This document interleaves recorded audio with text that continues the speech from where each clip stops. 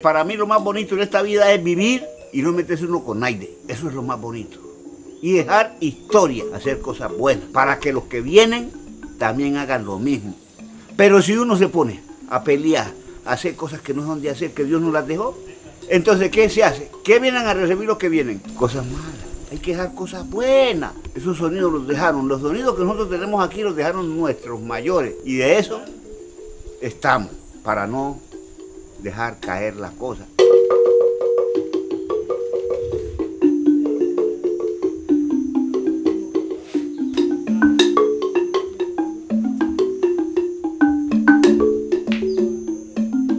A mí lo que me hace más feliz es vivir, tener amistades, tocar, bailar, fabricar y que hubiera escuela para enseñarles a los muchachos, para que no se acabara la tradición musical.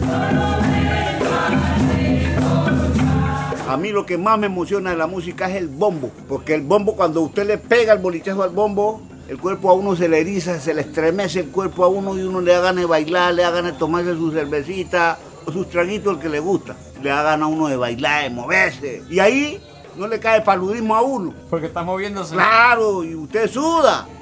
Toda máquina caliente tiene harta fuerza, pero máquina fría no tiene fuerza. Hay una alegría, usted está enfermo y oye un bambuco bien tocado y la enfermedad se quita del cuerpo porque usted se para. Es medicina, la marimba es medicina. Por supuestamente, sí señor. Bien tocada, porque mal tocada así no tiene alegría. Una marimba así, usted canta en ella, pero una cosa fea, uno no le gana de oírlo. Antes lo que hace uno es quitarle ahí. Nosotros somos de África, nosotros somos africanos. Y eso es lo bonito, somos africanos.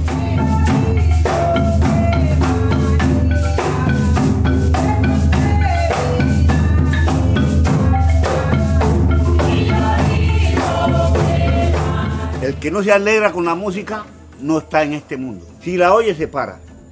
Y si es alegre, va a bailar. Una música que se le dice el piano de la selva.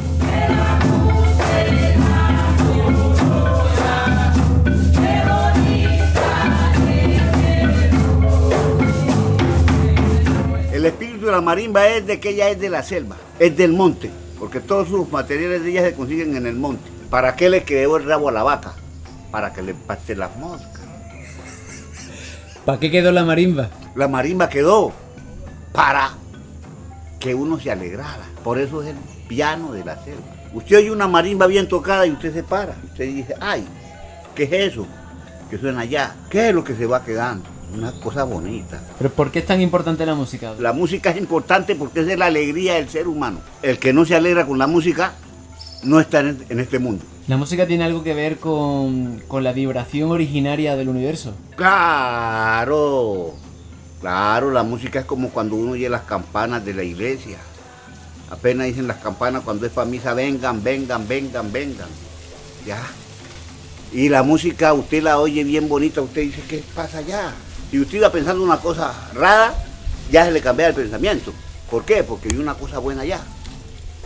Ya, eso es la música. Quisiera dejar de que hubieran escuelas y lo ocuparan a uno antes que uno se fuera a morir, para que los niños también aprendieran, para enseñarle a los niños, para el día que uno se muera, se sabe que no se lo lleva uno a la tierra, no se acaban las cosas, ¿ya? Eso me gustaría, no ser egoísta, enseñar, pero que haya calidad de vida. Saber vivir. Me gustaría que quedaran las historias, enseñar, porque ¿para qué sirve uno aprender y el día que uno se muera llevarse el saber?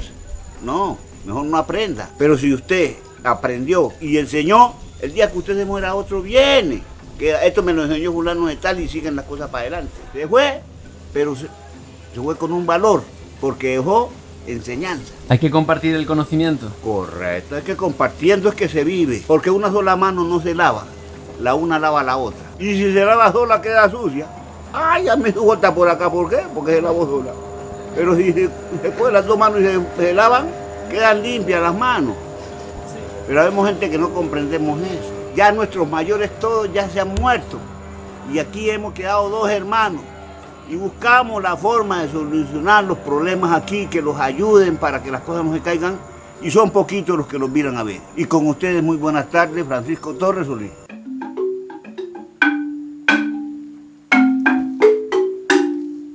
La cucharita, los carrangueros.